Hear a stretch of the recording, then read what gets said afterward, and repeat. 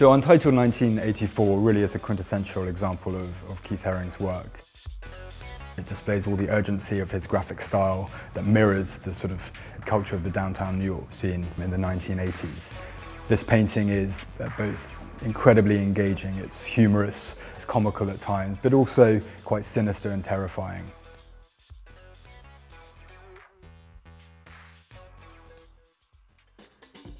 So Keith Haring was an artist who really came to the fore in the 1980s. Friends with artists like Kenny Scharf and Jean-Michel Basquiat really sort of set the scene of that era and of the city.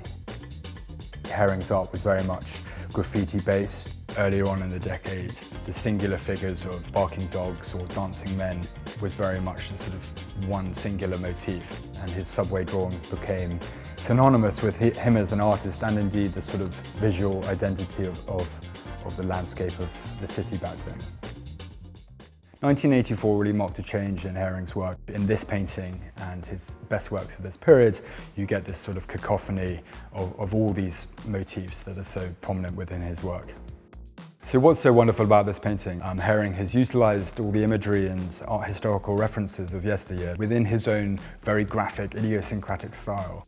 Hieronymus Bosch springs to mind in his Garden of Earthly Delights, and even sort of Pieter Brueghel the Elder, where you have these artists who are very in tune with religion and the foreboding notion of death, and that was very much intertwined in their paintings at the time. You know, these cascading figures really filling the canvas and falling to their sort of untimely demise.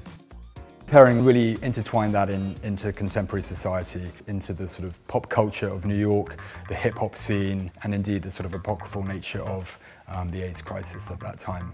You really get this sense of heaven and hell. The sort of rich tapestry of characters within it are so complex, and it really makes you engage with the scene, looking for those individual elements within it. You have in the upper register this sort of six-legged caterpillar figure to a winged donkey.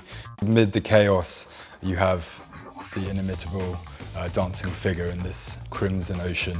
And of course, the very central skeletal figure, which one can assume relates to this sort of theme of death and his sort of awareness of the AIDS crisis of the era that so tragically took his life at the beginning of the next decade. So this painting from 1984 really embodies Haring's world at that time. Life, death, religion. This is a painting that is completely engaging.